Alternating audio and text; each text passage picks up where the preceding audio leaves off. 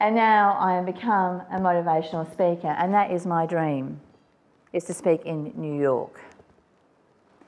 When I wrote my book, I contacted a variety of speakers bureaus, and they said to me, I was going across actually with Kylie for a Melbourne trip, and I thought that's the ideal time to actually go and meet with these speakers. And they said to me, you've got to send us a video.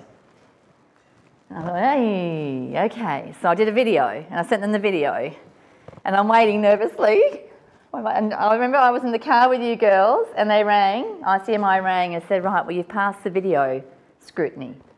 We will now meet with you. And I had a bit of a cry.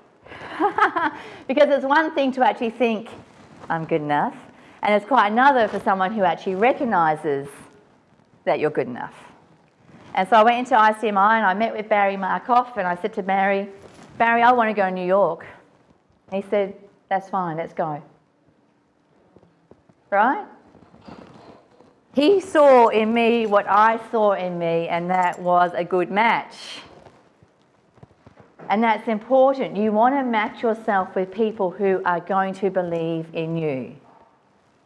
Because that is how you get to the stars. That's how I'm going to get to New York.